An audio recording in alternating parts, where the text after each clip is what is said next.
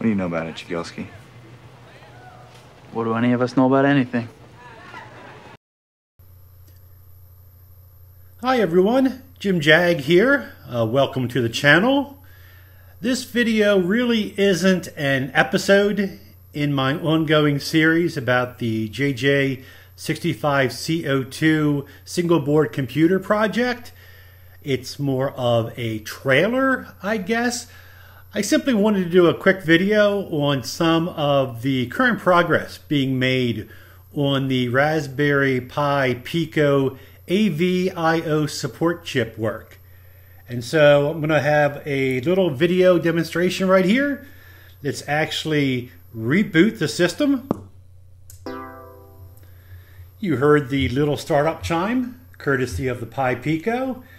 As a reminder, this is the demo based on the Hunter Adams demo. We see lines, circles, the various colors. Because I use 4-bit video, we have 16 colors. The 4th bit, instead of an alternate green signal, is actually used as an intensity or brightness value.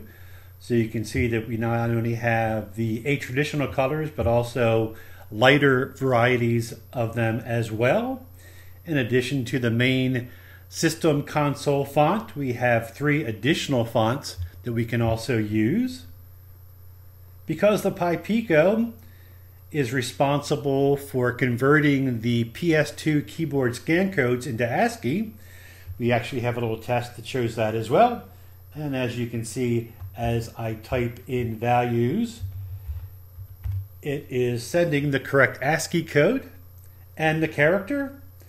Now to get out of this demo, we hit the backspace, and now this gets us into the combination text and graphics mode. And again, as I type on the keyboard, you can see that the text goes into the video frame, and I can also use the arrow keys to move around. Next, I'll show the work that's being done on adding sprite capability as well as sound output. And so to get out of this page of the demo, I hit capital Q. We're loading the sprites in, looking at the amount of memory.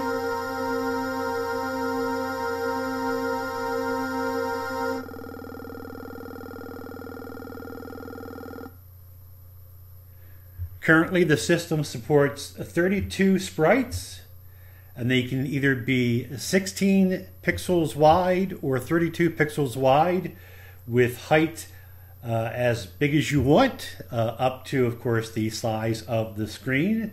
Next, we'll be adding tiles.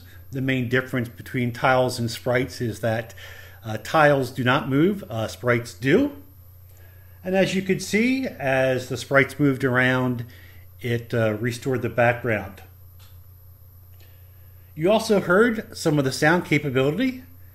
We're able to actually output 4 channels at the same time with 10 different voices or instruments or sounds. And let's actually go through them.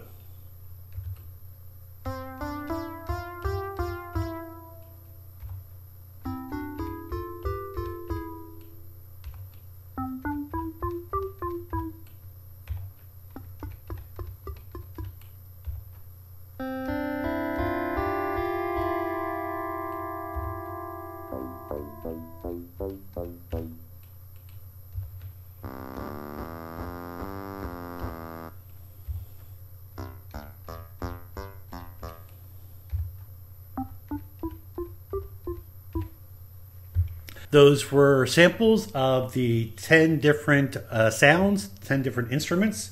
And as I said before, we provide 4 channels. This is mono, unfortunately, simply due to the lack of available GPIO pins. We'll be continuing work on this, and I am also continuing work on the actual episode that goes into the design, architecture, and coding, which enables all this on the Pi Pico. Hope to have that out soon. Thanks for stopping by.